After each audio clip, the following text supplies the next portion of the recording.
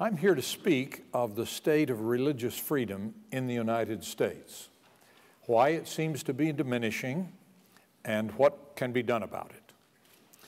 Although I will refer briefly to some implications of the Proposition 8 controversy and its constitutional arguments, I am not here to participate in the debate on the desirability or effects of same-sex marriage. I'm here to contend for religious freedom. I'm here to describe fundamental principles that I hope will be meaningful for decades to come. I believe you will find no unique Mormon doctrine in what I say. My sources are law and secular history. I will quote the words of Catholic, evangelical Christian, and Jewish leaders, among others. I'm convinced that on this issue, what all believers have in common is far more important than their differences.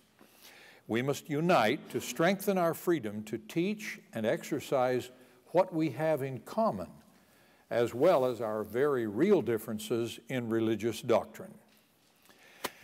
I begin with the truth that is increasingly challenged. Religious teachings and religious organizations are valuable and important to our free society and therefore deserving of special legal protection. I will cite a few examples. Our nation's inimitable private sector of charitable works originated and is still furthered most significantly by religious impulses and religious organizations.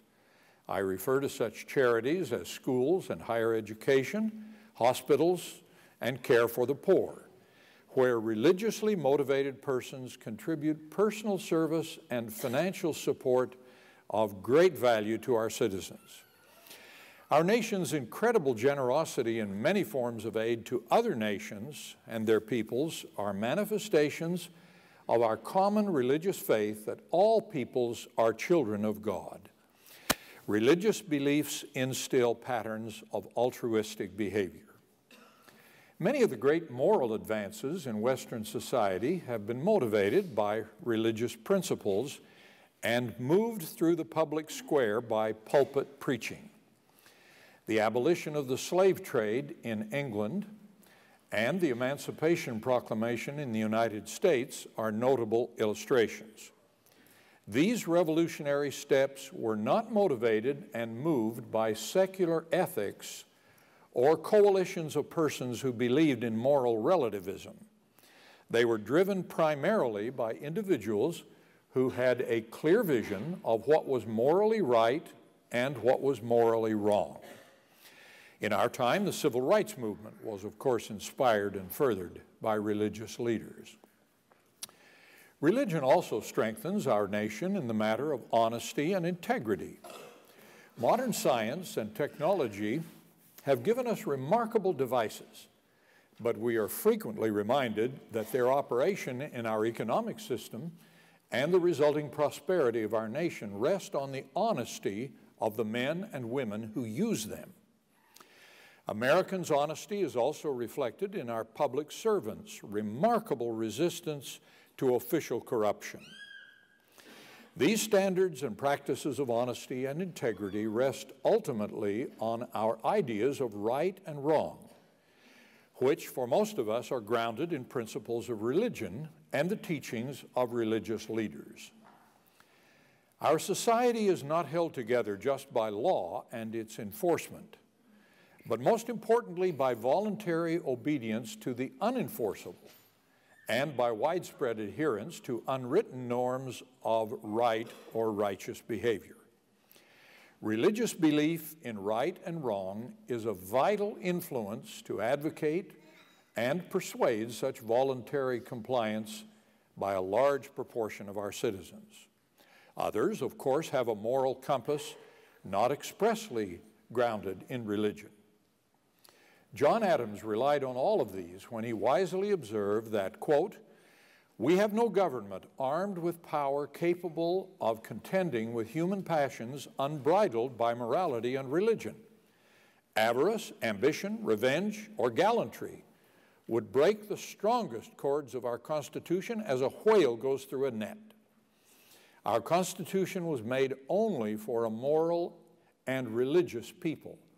It is wholly inadequate to the government of any other." End of quote. Even the agnostic, Oxford-educated British journalist Melanie Phillips admitted that, quote, "One does not have to be a religious believer to grasp that the core values of Western civilization are grounded in religion, and to be concerned that the erosion of religious observance therefore undermines those values and the secular ideas they reflect." End of quote. My final example of the importance of religion in our country concerns the origin of the Constitution. Its formation over 200 years ago was made possible by religious principles of human worth and dignity, and only those principles in the hearts of a majority of our diverse population can sustain that Constitution today. I submit that religious values and political realities are so interlinked in the origin and perpetuation of this nation that we cannot lose the influence of religion in our public life without seriously jeopardizing our freedoms. Unfortunately, the extent and nature of religious devotion in this nation is changing. Belief in a personal God who defines right and wrong is challenged by many. By some counts, an article in The Economist declares, there are at least 500 million declared non-believers in the world, enough to make atheism the fourth biggest religion. Others who do not consider themselves atheists also reject the idea of a supernatural power, but affirm the existence of some impersonal force and the value of compassion and love and justice. Organized religion is surely on the decline. Last year's Pew Forum study on religion and public life found that the percentage of young adults affiliated with a particular religious faith is declining significantly. Scholars Robert Putnam and David Campbell have concluded that, quote, "the prospects for religious observance in the coming decades are substantially diminished," end of quote. Whatever the extent of formal religious affiliation, I believe that the tide of public opinion in favor of religion is receding. A writer for the Christian Science Monitor predicts that the coming century will be very secular and religiously antagonistic, with intolerance of Christianity rising to levels many of us have not believed possible in our lifetimes, end of quote. A visible measure of the decline of religion in our public life is the diminished mention of religious faith and references to God in our public discourse. One has only to compare the current rhetoric with the major addresses of our political leaders in the 18th, 19th, and the first part of the 20th centuries. Similarly, compare what Lincoln said about God and religious practices like prayer on key occasions with the edited versions of his remarks quoted in current history books. It is easy to believe that there is an informal conspiracy of correctness to scrub out references to God and the influence of religion in the founding and preservation of our nation. The impact of this on the rising generation is detailed in an Oxford University Press book, Souls in Transition.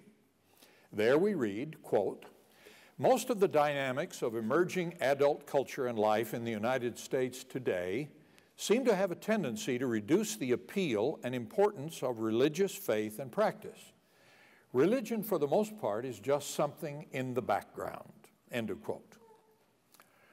Granted that reduced religious affiliation puts religion in the background, the effect of that on the religious beliefs of young adults is still in controversy. The negative view appears in the Oxford book, whose author concludes that in this age group of 18 to 23, quote, "they had difficulty seeing the possible distinction between, in this case, objective moral truth and relative human invention. They simply cannot, for whatever reason, believe in or sometimes even conceive of a given objective truth, fact, reality, or nature of the world that is independent of their subjective self-experience, end of quote. On the positive side, the Pew Forum study reported that over 3/4 of young adults believe that there are absolute standards of right and wrong. For reasons explained later, I believe this finding is very positive for the future of religious freedom. Before reviewing the effects of the decline of religion in our public life, I will speak briefly of the free exercise of religion. The first provision in the Bill of Rights of the United States Constitution is what many believe to be its most important guarantee. It reads, "Congress shall make no law respecting an establishment of religion or prohibiting the free exercise thereof." The prohibition against an establishment of religion was intended to separate churches and government, to forbid a national church of the kind found in Europe. In the interest of time, I will say no more about the establishment of religion, but only concentrate on the First Amendment's direction that the United States shall have no law prohibiting the free exercise of religion. For almost a century, this guarantee of religious freedom has been understood as a limitation on state as well as federal power. The guarantee of religious freedom is one of the supremely important founding principles in the United States Constitution, and it is reflected in the constitutions of all 50 of our states. As noted by many, the guarantee's preeminent place as the first expression in the First Amendment to the United States Constitution identifies freedom of religion as, quote, "a cornerstone of American democracy," end of quote. Indeed, the American colonies were originally settled by people who, for the most part, came to this continent for the freedom to practice their religious faith without persecution, and their successors deliberately placed religious freedom first in the nation's Bill of Rights. So it is that our federal law formally declares the right to freedom of religion undergirds the very origin and existence of the United States. That's quoted from the federal law. So it is, I maintain, that in our nation's founding and in our constitutional order, religious freedom and its associated First Amendment freedoms of speech and press are the motivating and dominating civil liberties and civil rights. Notwithstanding its special place in our Constitution, a number of trends are eroding both the protections the Free Exercise Clause was intended to provide and the public esteem this fundamental value has had during most of our history. For some time, we have been experiencing laws and official actions that impinge on religious freedom. In a few moments, I will give illustrations. But first, I offer some generalizations. The free exercise of religion obviously involves both, one, the right to choose religious beliefs, and two, the right to exercise or practice those beliefs without government restraint. However, in a nation with citizens of many different religious beliefs, the right of some to act upon their religious beliefs must be qualified by the government's responsibility to further compelling government interests such as health and safety of all. For example, the government could not protect its citizens' persons or properties from neighbors whose religious principles compelled practices that threatened others' health or personal security.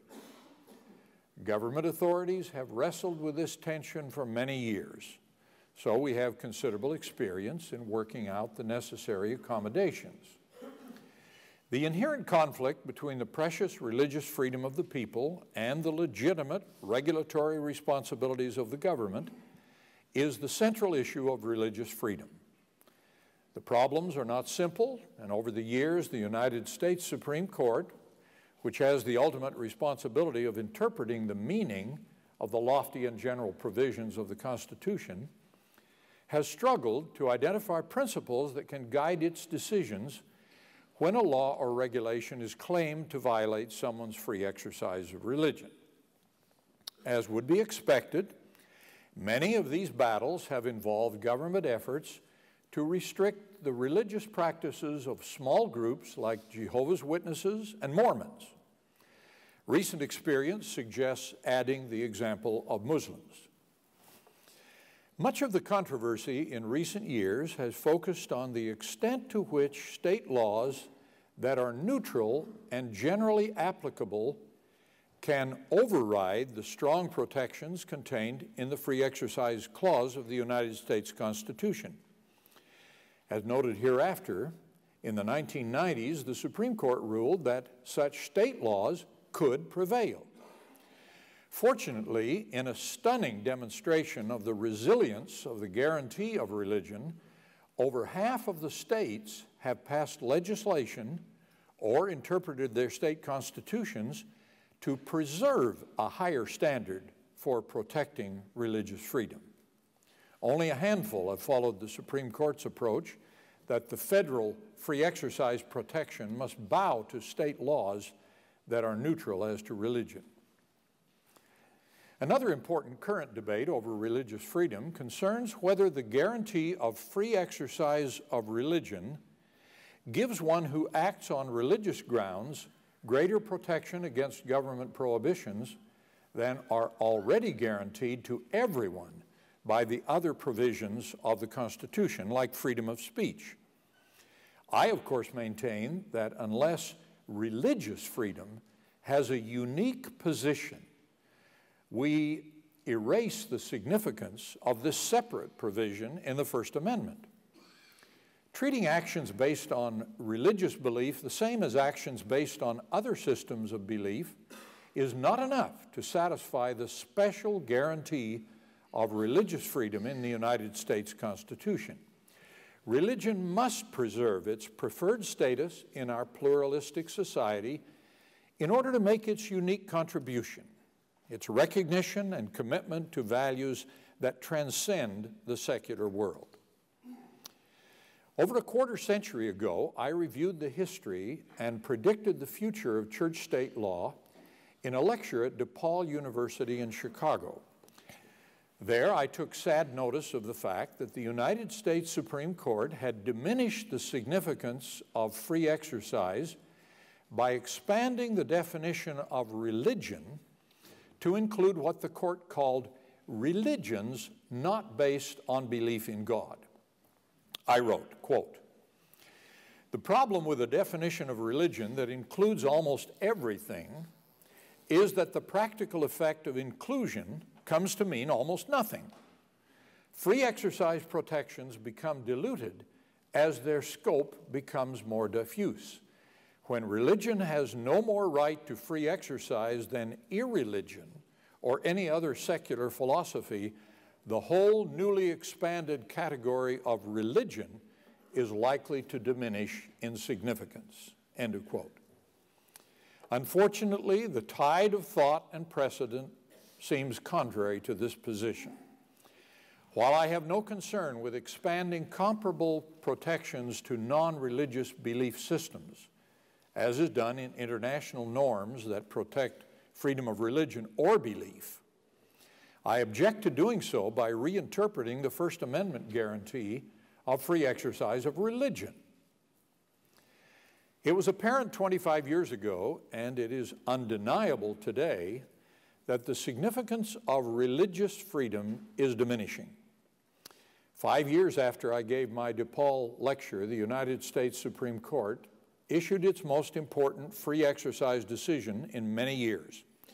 In Employment Division versus Smith, the court significantly narrowed the traditional protection of religion by holding that the guarantee of free exercise did not prevent government from interfering with religious activities when it did so by neutral, generally applicable laws.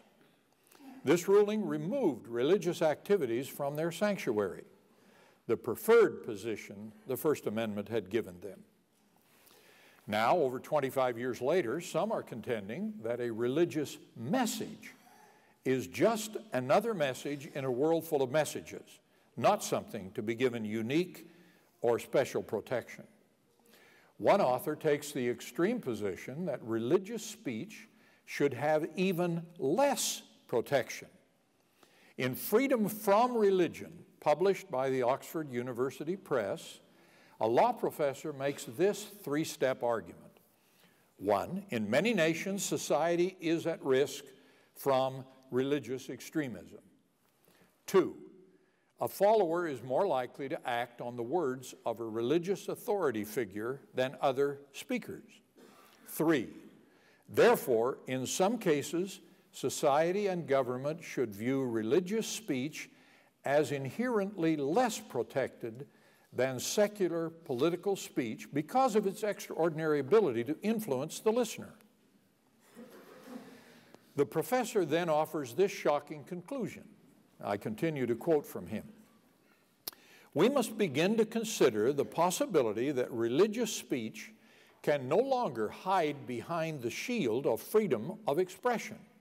Contemporary religious extremism leaves decision makers and the public alike with no choice but to recontour constitutionally granted rights as they pertain to religion and speech. End of quote.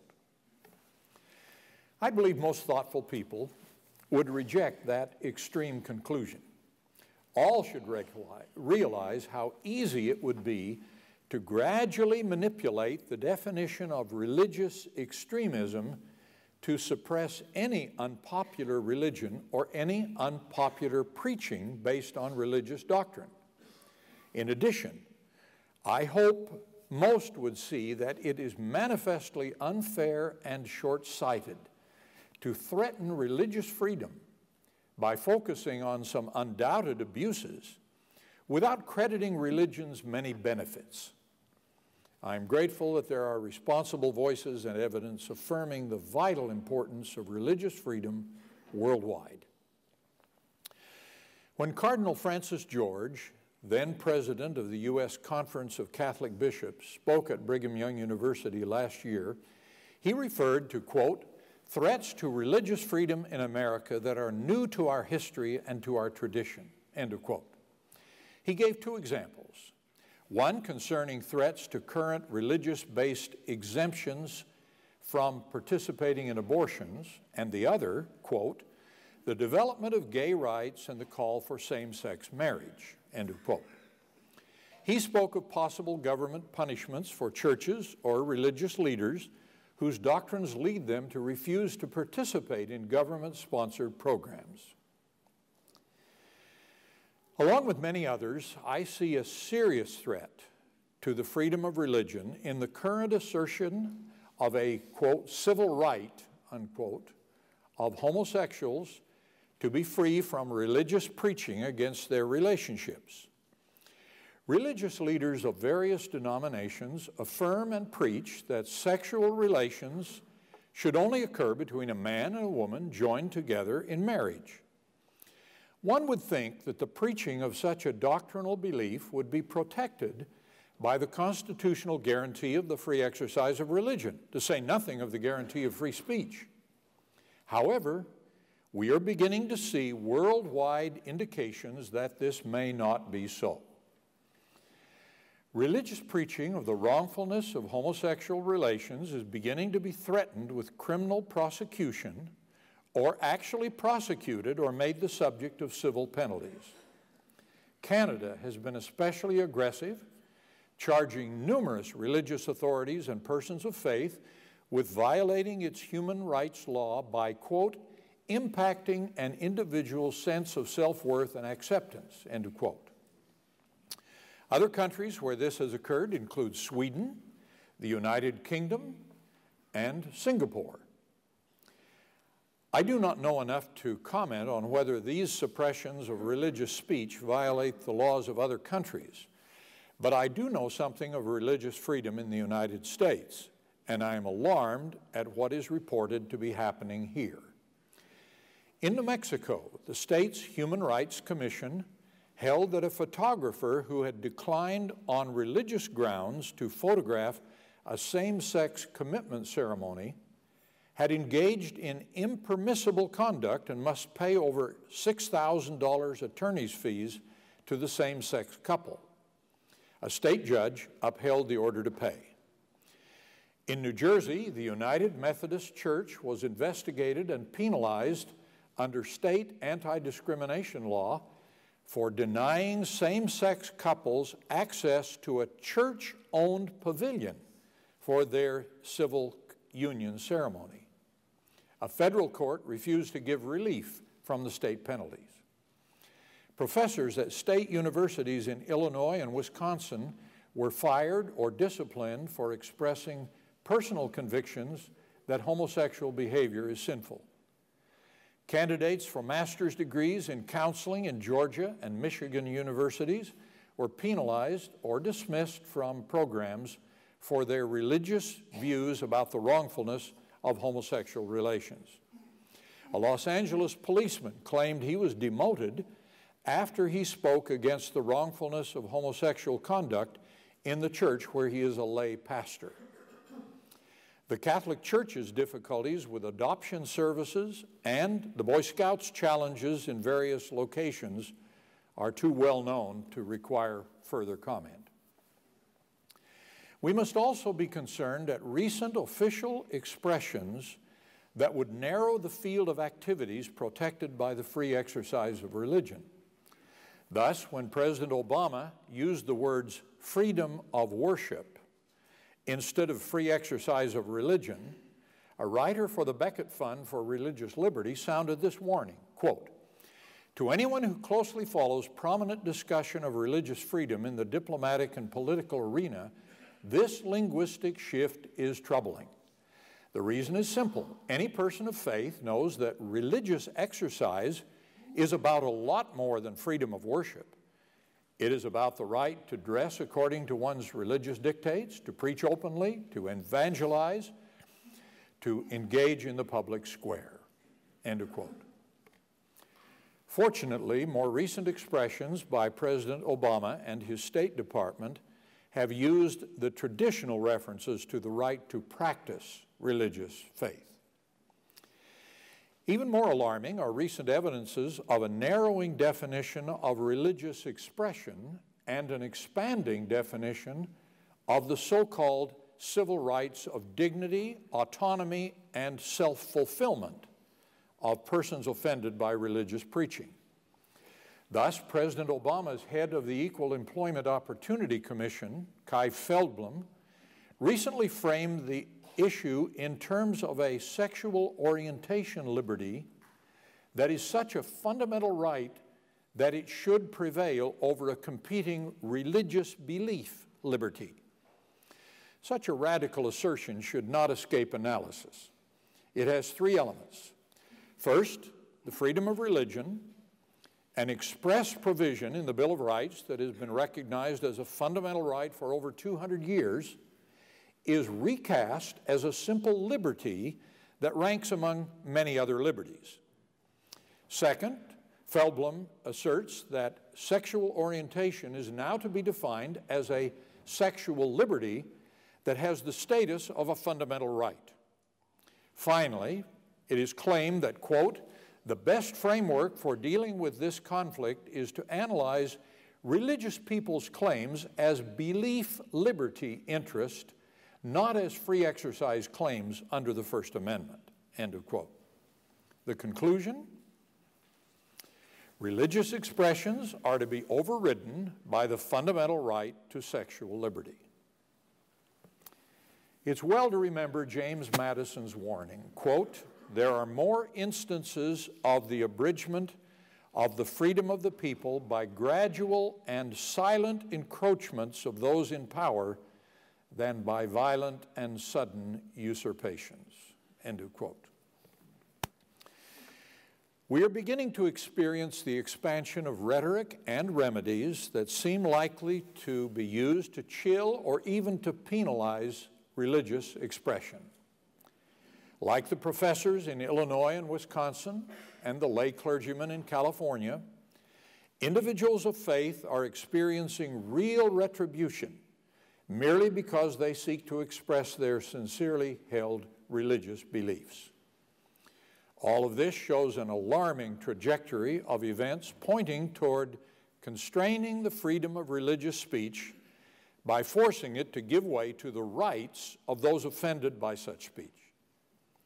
If that happens, we will have criminal prosecution of those whose religious doctrines or speech offend those whose public influence and political power establish them as an officially protected class.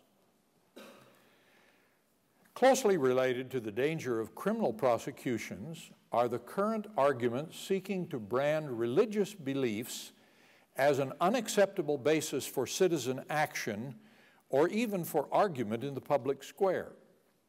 For an example of this, we need go no further than the district court's opinion in the Proposition 8 case, Perry against Schwarzenegger. A few generations ago, the idea that religious organizations and religious persons would be unwelcome in the public square would have been unthinkable. Now, such arguments are prominent enough to cause serious concern. It is not difficult to see a conscious strategy to neutralize the influence of religion and churches and religious motivations on any issues that could be characterized as public policy.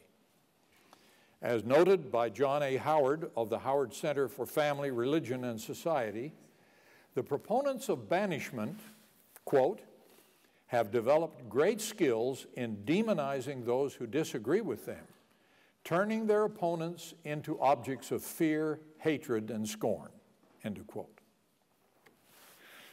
Legal commentator Hugh Hewitt described the current circumstance this way, quote, there is a growing anti-religious bigotry in the United States. For 3 decades, people of faith have watched a systematic and very effective effort waged in the courts and the media to drive them from the public square and to delegitimize their participation in politics as somehow threatening, end of quote. The forces that would intimidate persons with religious-based points of view from influencing or making the laws of their state or nation should answer this question. How would the great movements towards social justice cited earlier have been advocated and pressed toward adoption if their religious proponents had been banned from the public square by insisting that private religious or moral positions were not a rational basis for public discourse? We've already seen a significant deterioration in the legal position of the family, a key institution defined by religious doctrine. In his essay, The Judicial Assault on the Family, Alan W. Carlson examines the formal influence of Christianity on American family law, citing many state and United States Supreme Court decisions through the 1950s, affirming the fundamental nature of the family. He then reviews a series of decisions beginning in the mid-1960s that gave what he called an alternate vision of family life and family law. For example, he quotes a 1972 decision in which the Supreme Court characterized marriage as, quote, an association of 2 individuals, each with a separate intellectual and emotional makeup, end of quote. Through these words, Carlson concludes, the U.S. Supreme Court essentially enlisted in the sexual revolution, end of quote. Over these same years, quote, the federal courts also radically altered the meaning of parenthood, end of quote. I quote Carlson again. The broad trend has been from a view of marriage as a social institution with binding claims of its own and with prescribed rules for men and women into a free association, easily entered and easily broken, with a focus on the needs of individuals. However, the ironical result of so expanding the freedom to marry has been to enhance the authority and sway of government, end of quote.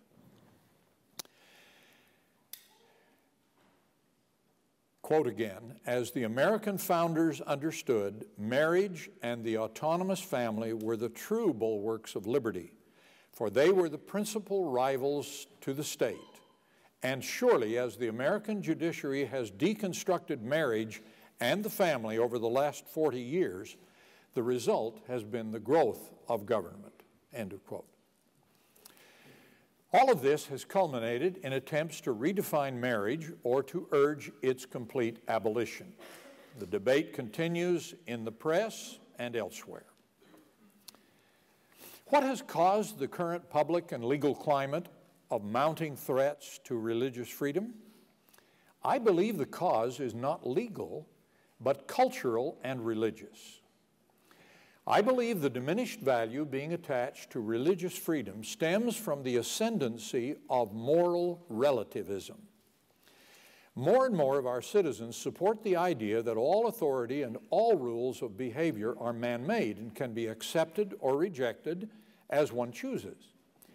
Each person is free to decide for himself or herself what is right and wrong.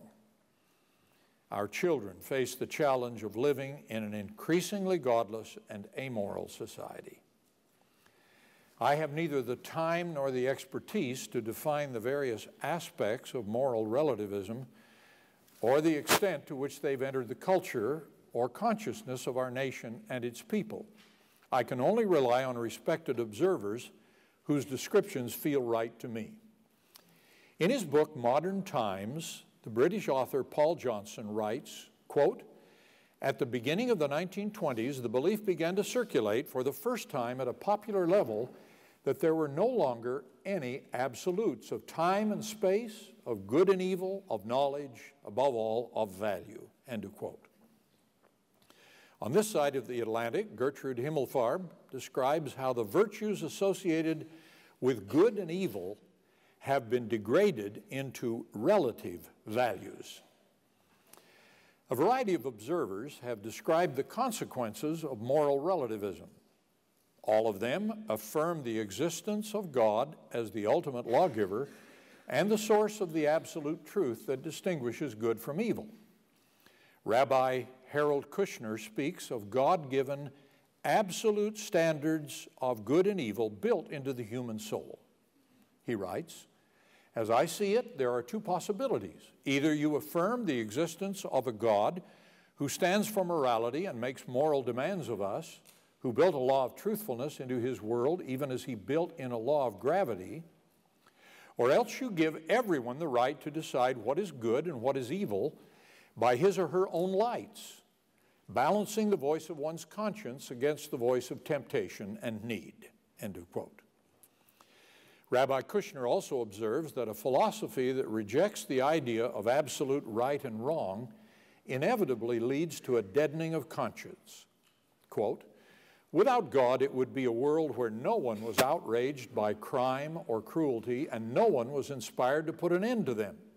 There would be no more inspiring goal for our lives than self-interest. Neither room nor reason for tenderness, generosity, helpfulness," end of quote. Dr. Timothy Keller, a much-published pastor in New York, asks, quote, "What happens if you eliminate anything from the Bible that offends your sensibility and crosses your will?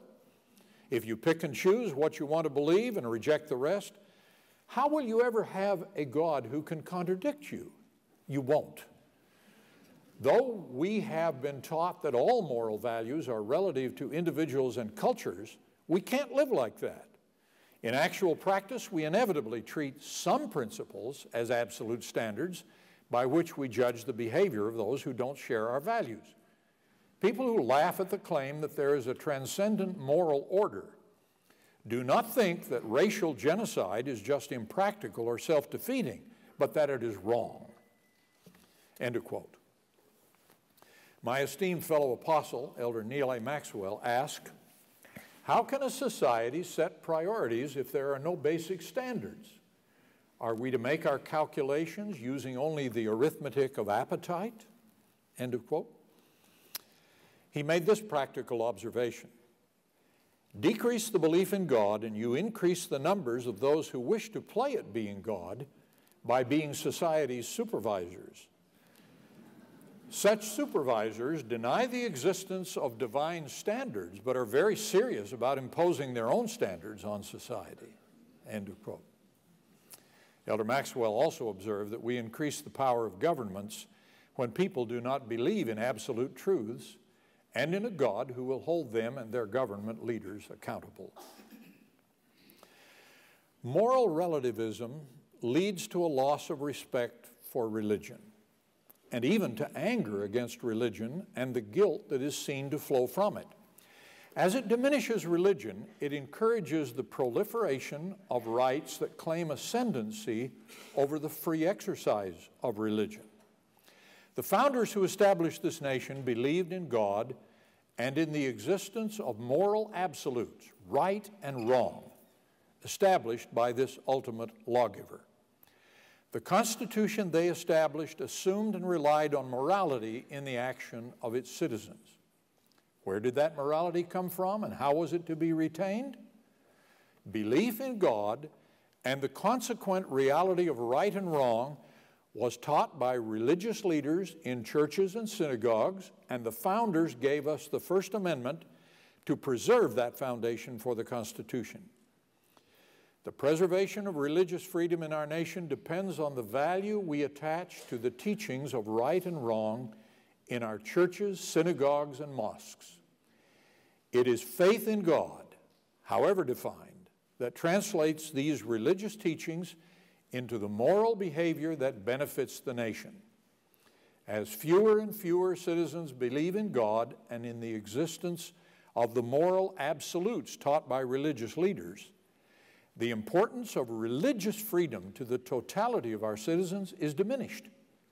We stand to lose that freedom if many believe that religious leaders who preach right and wrong make no unique contribution to society and therefore should have no special legal protection. I've made 4 major points. 1, religious teachings and religious organizations are valuable and important to our free society and therefore deserving of special legal protection. 2, religious freedom undergirds the origin and existence of this country and is the dominating civil liberty. 3, the guarantee of free exercise of religion is weakening in its effects and in public esteem. 4, this weakening is attributable to the ascendancy of moral relativism. We must never see the day when the public square is not open to religious ideas and religious persons. The religious community must unite to be sure we are not coerced or deterred into silence by the kinds of intimidation or threatening rhetoric that are being experienced. Whether or not such actions are anti-religious, they are surely anti-democratic and should be condemned by all who are interested in democratic government. There should be room for all good faith views in the public square, be they secular, religious, or a mixture of the two. When expressed sincerely and without sanctimoniousness, the religious voice adds much to the text and tenor of public debate. As Elder Quentin L. Cook has said, in our increasingly unrighteous world, it is essential that values based on religious belief be part of the public discourse. Moral positions informed by a religious conscience must be accorded equal access to the public square. Religious persons should insist on their constitutional right and duty to exercise their religion, to vote their consciences on public issues, and to participate in elections and in debates in the public square and the halls of justice. These are the rights of all citizens, and they are also the rights of religious leaders and religious organizations. In this circumstance, it is imperative that those of us who believe in God and in the reality of right and wrong unite more effectively to protect our religious freedom to preach and practice our faith in God and the principles of right and wrong He has established. This proposal that we unite more effectively does not require any examination of the doctrinal differences among Christians, Jews, and Muslims, or even an identification of the many common elements of our beliefs.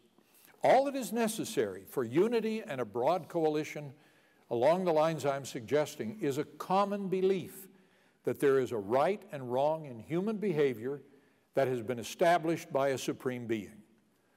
All who believe that fundamental should unite more effectively to preserve and strengthen the freedom to advocate and practice our religious beliefs, whatever they are. We must walk together for a ways along the same path in order to secure our freedom to pursue our separate ways when that is necessary according to our own beliefs. I'm not proposing a resurrection of the so-called moral majority, which was identified with a particular religious group and a particular political party.